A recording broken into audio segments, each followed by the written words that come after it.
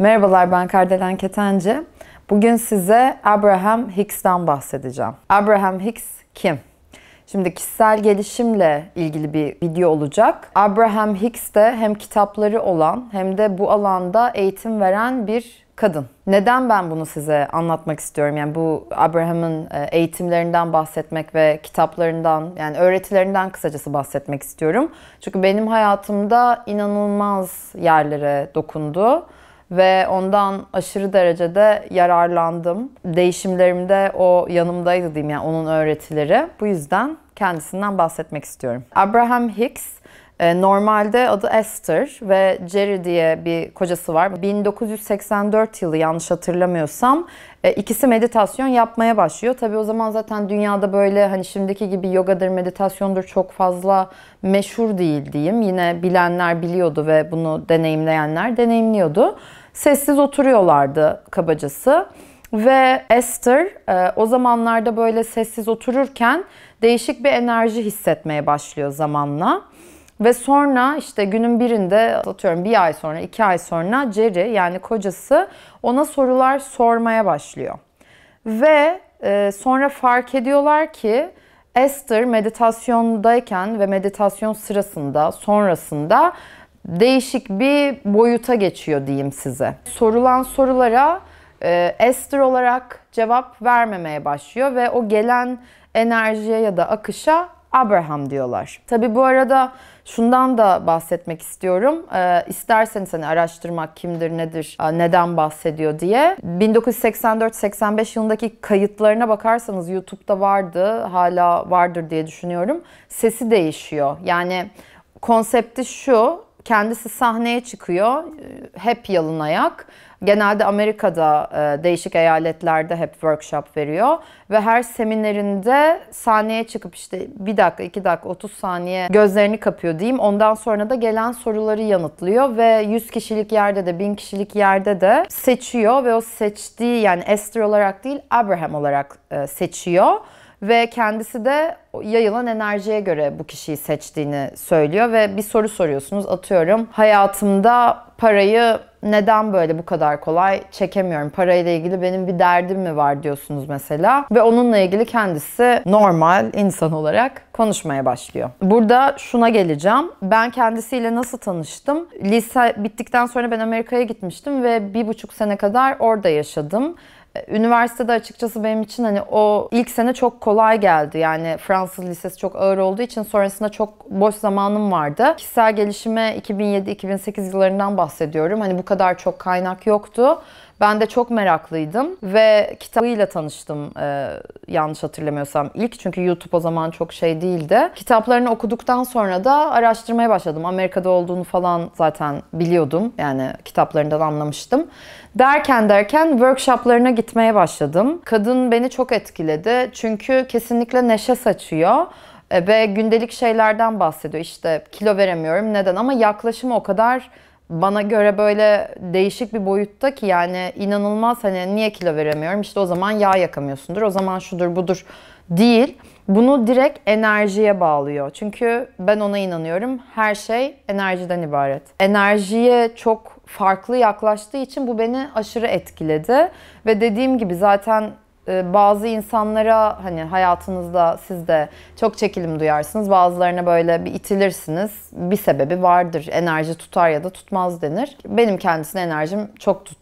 Ve onu takip etmeye başladım. Yani takip etmekten kastım işte eğitimlerine gitmeye başladım gidebildiğim kadar. Çok etkilendim. Bu böyle. Ondan sonra benim ona daha da kendimi yakın hissetmemin özel bir sebebi var. O da eşini kaybediyor, Jerry'yi. İşte ben 2007'de tanıştığımı varsayarsak 12-13 yıldır takip ediyorsam belki 3-4 sene olmuştur. Jerry'yi kaybediyor ve sonra bir yaz sürecine giriyor. Ve o zamana kadar işte canlı yayın yapıyorlardı. Yani dünyanın neresinde olursanız olun bilgisayarınızdan belli bir ücret ödeyerek izleyebiliyordunuz. Ve ben bayağı izliyordum, notlar alıyordum. Çok da yardımcı oluyordu.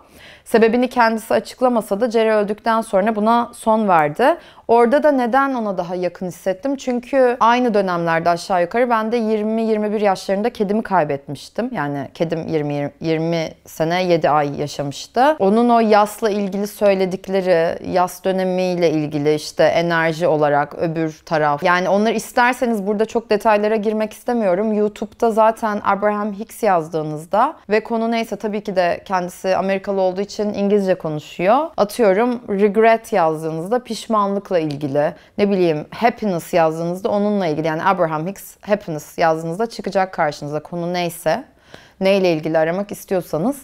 O dönemde o yaz sürecim dediğim bana çok değişik bir kapı açtı ve böyle çok fazla minnet duydum. Dolayısıyla bu benim hayatımda değişim noktalarından biriydi. Çünkü yasa ya da birini kaybetmeye ve o acıyla başa çıkmaya bu şekilde bakmamıştım hiç daha önce. O yüzden de Abraham Hicks'in yeri bende çok çok ayrı. Şöyle bir noktası daha var. Size ondan da bahsetmek istiyorum. Yani programından ilk bahsedeyim. Genelde yılda 2 ya da 3 ya da yanlış olmasın maksimum 4 cruise düzenliyor. Çok çok çok güzel. Ben bir Alaska cruise'una katıldım. Kendisini uzun süredir takip ettiğim için de 2 sene oldu. 2017 Temmuz'undaydı. İnanılmazdı benim için. Çünkü bir hafta boyunca kendisiyle aynı gemidesiniz. Ve şöyle bir şey de var. Ben doğru bulmuyorum ama tabii öyle inananlarınız varsa ona da saygım var. Hani böyle birine hayran olmak başka bir şey ya da çok takdir etmek ama ona böyle tapma derecesinde ne diyorsa doğrudur. Hani bana göre başka bir boyut. Onun dediği her şeye ben çok saygı duyuyorum.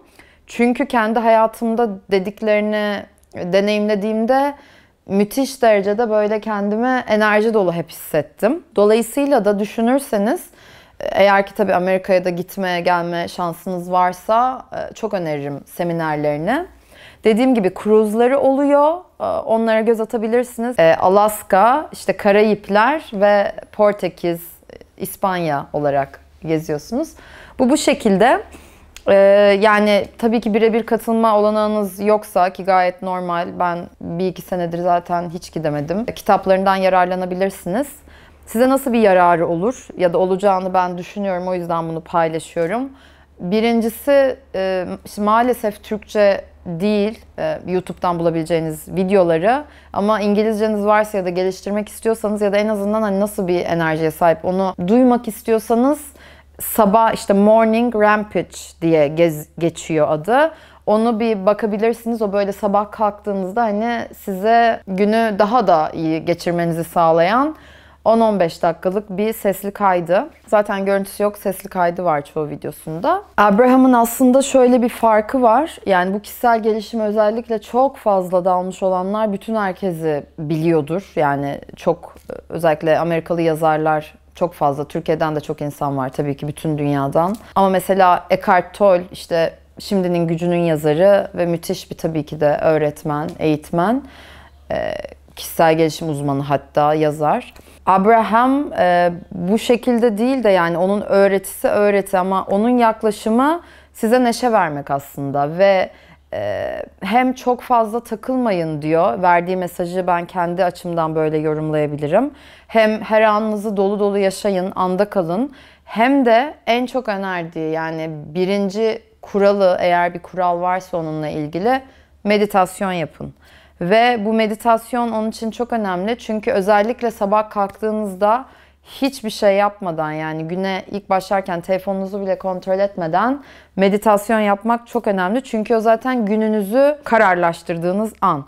Ve o meditasyona oturduğunuzda işte bazıları soruyor. Ben deli gibi böyle dinlediğim bir dönem vardı işte. Hani hiçbir şey hissetmiyorum, çok sinirleniyorum. Aman çok ben de zaten öyleydim.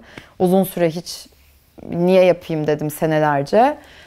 Ama şimdi yani yapmaya başladıktan sonra onu anlıyorum. Gerçekten bir dinginlik geliyor ve onun bunu önermesinin en büyük sebebi diyor ki eğer siz zaten meditasyon yaparsanız gün içinde mesela bir şey hissedeceksiniz. Atıyorum buraya gitmeliyim ve gideceksiniz ve sonra bir insanla karşılaşacaksınız ve belki düşünseniz asla içinden çıkamayacağınız bir işle ilgili bir konu var. Onunla o konuşmak o sorunu çözecek.